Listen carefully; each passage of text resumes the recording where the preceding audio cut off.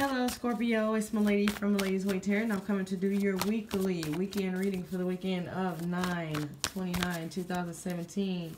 The cards I am using today are Oceanic Tarot cards by Jane Wallace. Okay. I want to thank everybody for like, sharing, subscribing, and setting up personal readings with me. If you want a personal reading, check in the description box below. Email me and we can set something up. Other than that, check your sun, moon, and rising signs, and let's get this show on the road.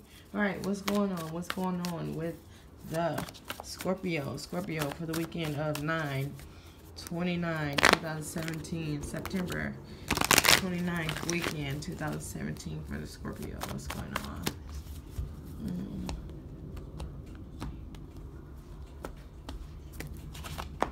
All right, so it seems like it's going to be some separations going on this weekend.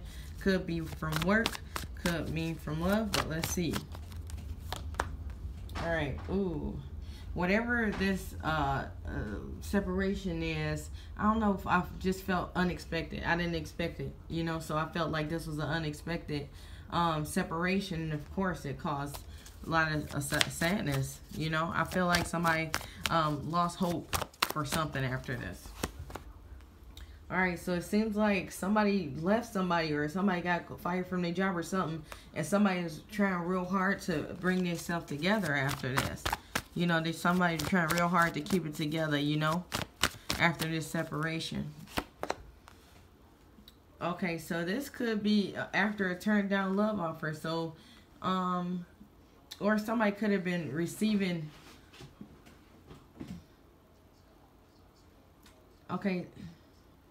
Yeah, I'm feeling just turned down love offers. I feel like somebody just left you out of the blue.